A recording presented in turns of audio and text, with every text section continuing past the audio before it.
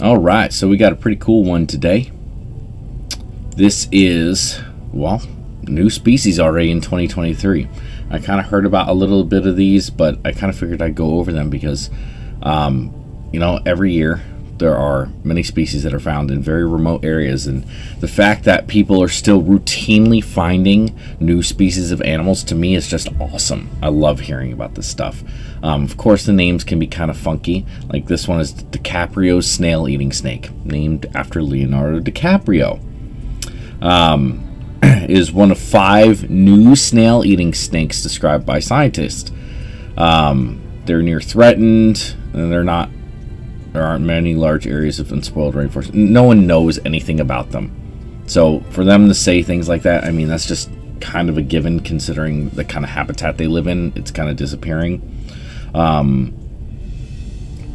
Not declining fast enough to qualify as a threatened category, so it's probably just fine. Newly discovered species known from 16 localities in Panama and Colombia.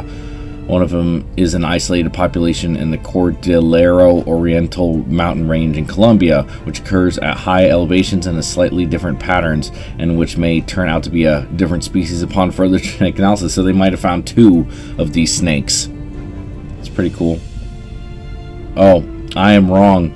The specific epithet honors Ermeline DiCaprio, the mother of the actor and conservationist Leonardo DiCaprio, who chose the name. Oh, so it's a weird back and forth. Now, DiCaprio is actually producing a documentary on Florida Panthers, and I'm actually very interested in watching it. And I mean, as much as I've always liked him, I think he's a little bit nutso sometimes, but, you know, again, I can get behind the conservation part of things. It's pretty cool. The stream tree frog. Now, this guy looks pretty sweet. That's a pretty cool looking frog right there. Can I move this out of the way? No? Okay. Just a single individual of this stream tree frog has been found and captured despite focused searches during the initial field work. However, this one individual was enough for authors of this paper to be able to describe it as a new species. This is because it has distinct enough of a morphology from other species of the same genus. That's cool. Only one individual so far. The species' known distribution is limited to the place where it was found and captured, the southern eastern slopes of the Cordillera Oriental, a chain of Andean mountains, and the Rio Negro Sapladora National Park in Ecuador. This genus of tree frogs is called stream tree frogs, as they are usually found near streams in which they breed. Where this species, the species epithet Tolkieni, is named in honor of the author J.R.R. Tolkien, known for his work in The Hobbit and Lord of the Rings. That's pretty cool. That's a pretty cool looking frog. I don't know about you, but I'm sure that if enough of them are found, somebody's going to find it and it's going to end up in the pet trade somehow. I guarantee it. Bent-toed gecko. It just looks like any normal gecko. Looks like I confused that for a Mediterranean house gecko. I don't like, there are certain things like that where, like, I know the general species for the most part, but then you get into the weeds with, like, all these invasive ones that we have, and I'm just like, that's just a house gecko. I don't know what that is. The world's 4th youngest country, the Democratic Republic of Timor-Leste.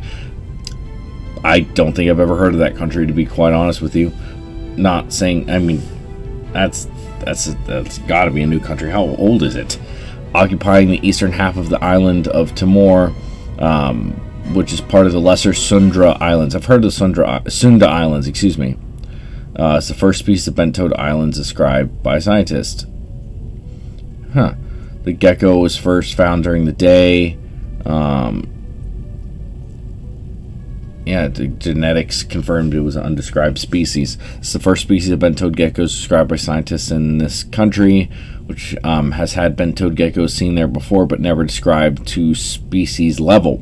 Limited by, so it's just a new gecko. Cool. The specific epithet Santana is derived from the Nino Conos Santana National Park, where it was found, and which it's named in honor of the freedom fighter Nino Conos Santana, who was born within boundaries of the park. Interesting. New gecko. Cool.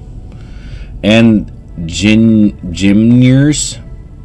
It's in the Philippines. And look at that adorable little thing. With its golden brown fur and pointed nose. It looks like a shrew, but belongs to a mammal known as gymnures. They are also known as the hairy hedgehogs or moon rats and are closely related to hedgehogs. Oh, that's cool. So it's a fluffy hedgehog. So it's like a hedgehog without the parts that make it a hedgehog, like that protect it. So it's just basically has no. It's a hedgehog with no protection, basically. Interesting.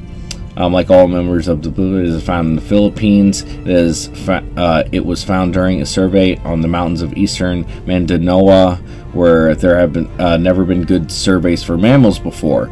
One of the highly distinct things about the Philippines is that every isolated mountain or little mountain range where we have done surveys is that each and every one has several species that occur nowhere else, not even an adjacent mountain range on the same island. That is so cool. I would love to go to the Philippines one day and just look for stuff. I mean, that fact alone is incredible.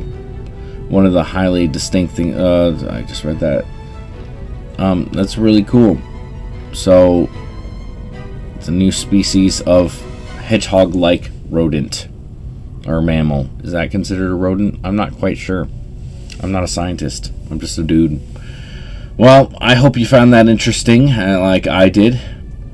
Thank you guys for watching. Like, comment, all that good stuff. I am recording a good video today. I cannot wait for it to come out. It'll hopefully come out at the end of the week. I've been working on the script for a little while now, so I think that you guys will enjoy it. But anyway, thank you for watching, and I'll see you guys tomorrow.